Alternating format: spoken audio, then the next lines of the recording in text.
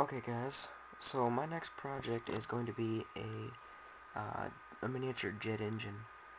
I've been wanting to build a jet engine now for I think 3 years, something like that.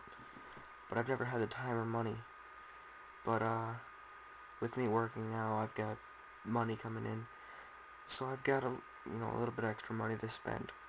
So I'm gonna make a replication of theirs.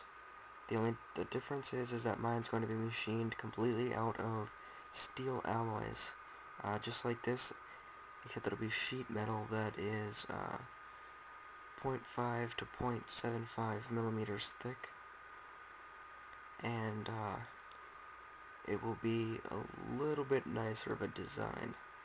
They slot theirs together. I shouldn't say slopped it together, but they put it together kind of rough to get a basic generalization of how things work and to try and see what they can improve and whatnot. So what I want to do is take their findings and put that into my own work, and yeah. So I've made a model here of what the finished product is going to somewhat look like. You have your ducted fan, then this is basically the compressor, and then this is the combustion chamber with the nozzle. So this all pretty much just fits together with compression and screw fittings. If I can get this apart for you guys, I can show you what I mean. Air comes in through the ducted fan and passes past the restrictor. This compresses the air as it is forced around it, and that increases the air density, giving a greater combustion, resulting in greater expansion of the gases and air around it, resulting in a higher velocity of the exiting gases, producing higher thrust. We got the restrictor, which will be made out of aluminum.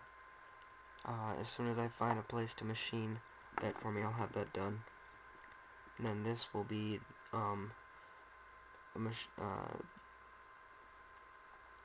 this piece will be aluminum. This piece will be a ducted fan. I'm probably gonna get that out of a hairdryer just to save money. But and then the combustion chamber will be made out of a very heavy, heavy as in strength-wise, a very heavy steel alloy, so it doesn't melt under the extreme temperatures. I think the temperatures are around, I don't remember, but it's a big jump, anywhere from like 15 to 2100 degrees, something like that. So yeah, we got the nozzle. Your compressed air comes in here with your fuel. It's combusted inside here, and your expanding gases exit out here, creating thrust, pushing it. My goal is to create a model, a model that is just a little bit bigger than theirs, as to create 3/4 of a pound of thrust, approximately.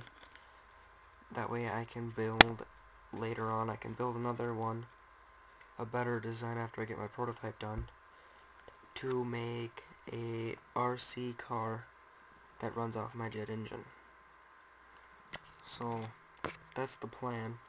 I start building next week. About 5 or 6 days, I'll give you an update.